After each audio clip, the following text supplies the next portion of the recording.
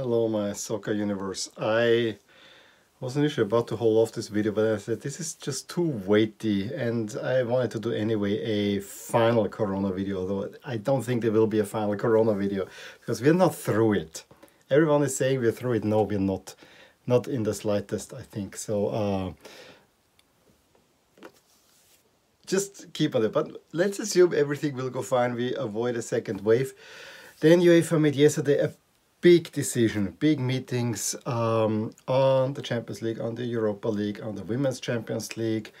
Not only for this season, but also for next year. Also for UEFA Euro 2021.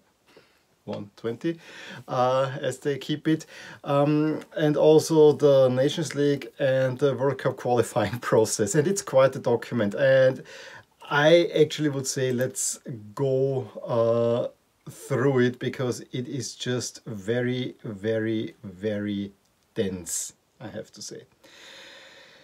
Okay.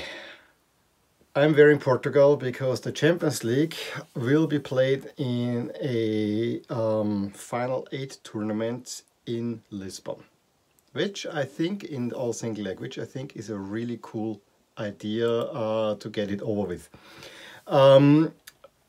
There are of course some games that still need to be played, and you know there's a whole health protocol and so on. There are some remaining round of 16 ties that have to be either played at the home ground, if that's possible, of the team that still has to play home, like say Juventus or Barcelona, or if that's not possible, they will have to play in Portugal. And for that, while the final 8 tournament will be played in Lisbon, in the Stadio da Luz and the José Alvalade, I think, with the final in the da Luz, of course. These games could also take place in Porto and in Guimarães. So that will be interesting how this will work out. Now, this is all happening, the quarterfinal stage between August 12th and August 23rd. So very condensed, and the remaining round of 16 matches will be played on 7th and 8th of August, so also quite interesting. The quarterfinals 4 days in a row, then semifinals 2 days in a row, 18-19, so 12 to 15 is the quarterfinals, 18-19 are the semifinals, and on the 23rd is the final, pretty much like a Euro tournament. So that's that, and all matches will kick off at 9 o'clock European time. Interesting.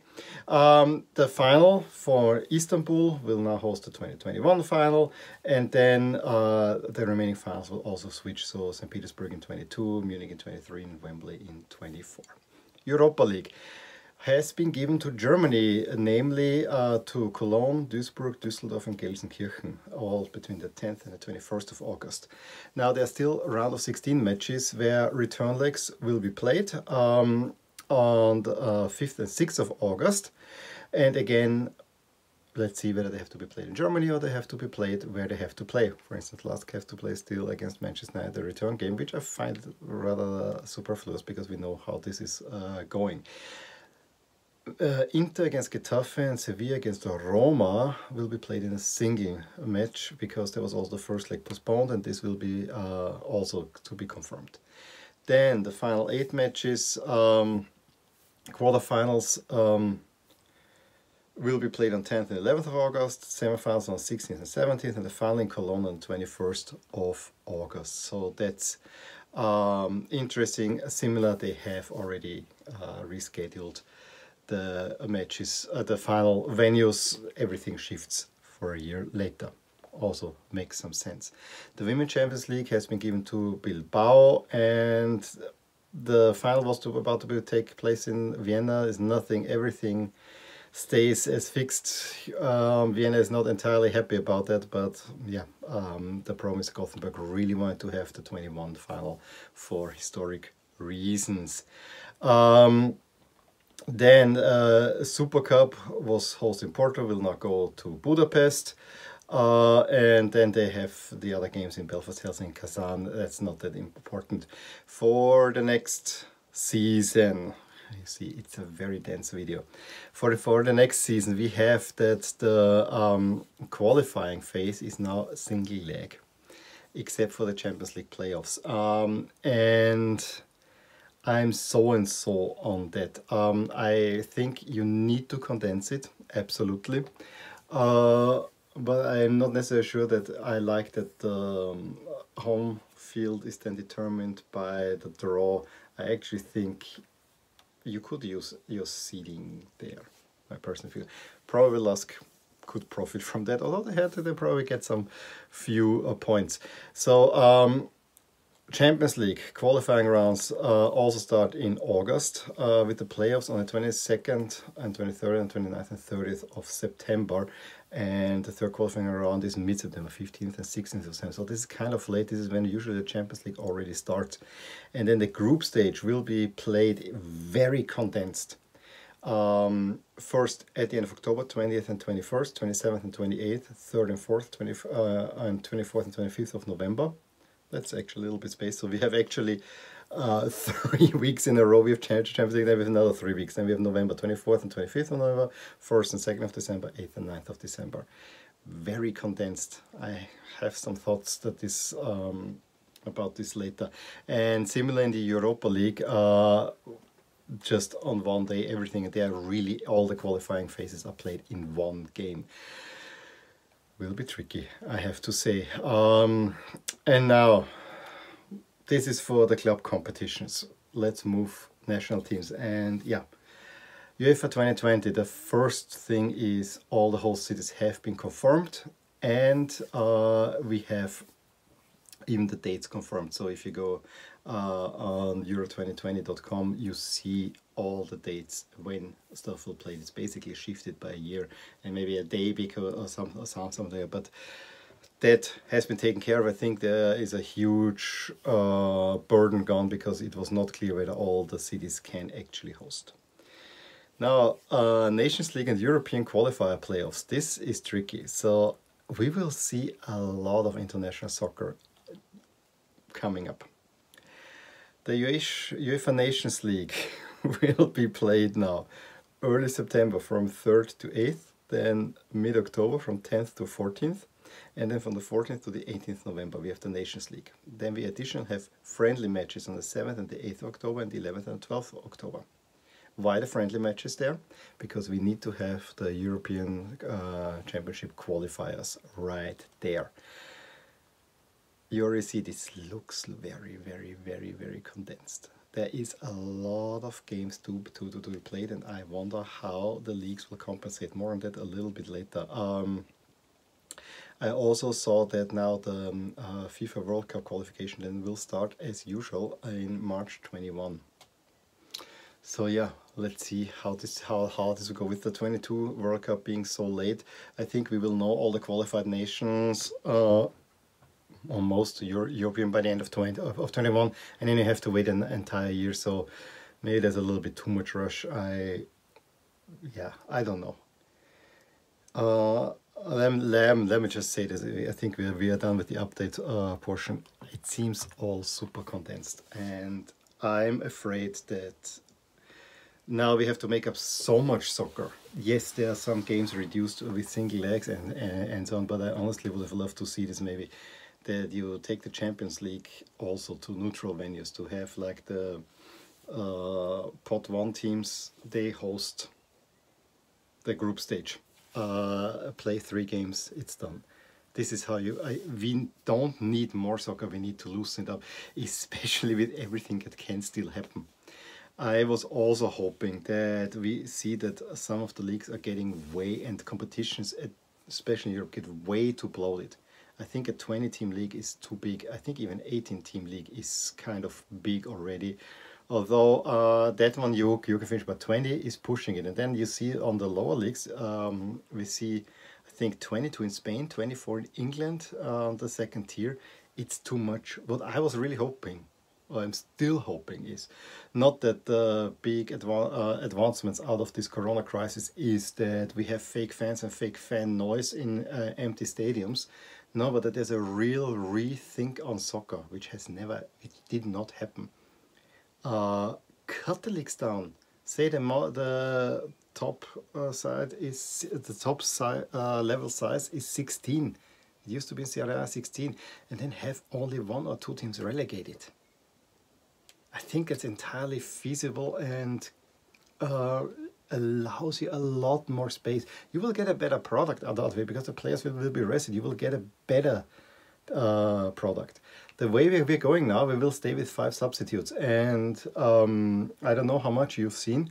On the top level, this doesn't make too much difference, but if you go on the lower level, as soon as the 3rd, 4th and 5th comes on, there's usually a drop-off in quality so far, because the squads are not all the steep. I can say it for sure with Lusk that after 60-65 minutes, they're great. And then there is the time where we make 3 changes, and from there, those small moments are not all that great anymore.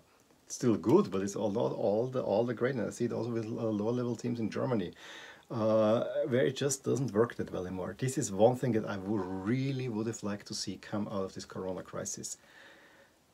I enjoyed that we had 2 months not having wall-to-wall soccer. I'm actually going crazy a little bit now, and I will have to reduce it. I love soccer. I love to watch soccer. It's my favorite pastime. But now everyday games and the wheel keeps on turning, and it gets too much. It literally gets too much. So I really gotta pick and choose. And yesterday was one of those days where I had to pick and choose because it just gets too much. So I was really hoping that there would be a rethink. I also think that cup competitions have to be slimmed down and simplified. I think the German model, where you have a free draw and 1-leg games, and even I would go so far that the team from the lower tiered league has the home field advantage. I think it's entirely fine. Or rank them by the previous year's standings, and then whoever has the lower seed has home field advantage. That makes for an exciting competition. That can actually revive the cup competitions, because yes, I like that in the Coppa Italia we have then all big teams going in when we get to the semis and so on. But it gets a little bit boring, and I think fans are not really appreciating it. So I think that is one model that I would suggest. Get rid of all those league cups. I know there's a historic value. We don't need. I literally think we don't need those, and I probably will make a conscious decision to not cover the English League Cup anymore. I think it's a bogus competition that is just there to have another trophy, nothing else. So it's my personal position. France did away with it. Germany made a shorter format. So yeah, yes, that's my thoughts. I really was hoping there will be a rethink, but I think everyone tried to now avoid the money crash. There's another thing, money. The financial fair play rules have been softened. That's now a 2-year period where the rules apply. So you can soften the blow that you got, which I think is a good thing for the next season. So next season, not that, but then the season thereafter, there it will kick in. And I think there will be, some teams will already have problems, and there are teams that have already problems. I mean, you see what Barcelona wants to buy and cannot because of their rather stupid transfer strategies. Anyway, yeah. In an ideal world, all the top leagues would have 16 teams, I think. That would make 30 match days. You can finish it up quite easily. I think I would have wished that, at least for the upcoming season, tighten the Champions League. Really have the group heads host for a week or 2 the group stage. You might even do the first round in one at the number 2 seeded team, and the second at the number 1 seeded team. But then you can really tighten it up nicely. And yeah, but I guess the calendar is so fixed and no one wants to give up their weekend slots. But I think that would have worked.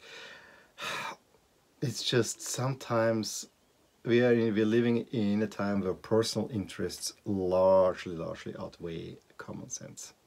And this is something I thought the train hit the wall. I think we are still not there. The train hit the bump, but it will hit a wall soon. I think players will not survive this long term. Anyway, those are my thoughts. Let me know what your thoughts are on the whole news and how we're gonna continue with the competitions. Give me a thumbs up if you enjoyed this video. Subscribe to my channel if you want to see more videos like these. And yeah, hopefully this was the last Corona video, and we'll talk to you soon about happier things. Bye. Hey there, I hope you enjoyed this video, and if you did, here are some videos and playlists that would be of interest to you too. Also, please consider subscribing to my channel, as it will keep you updated with all things that are rotating in my soccer universe. With that, I wish you a wonderful day.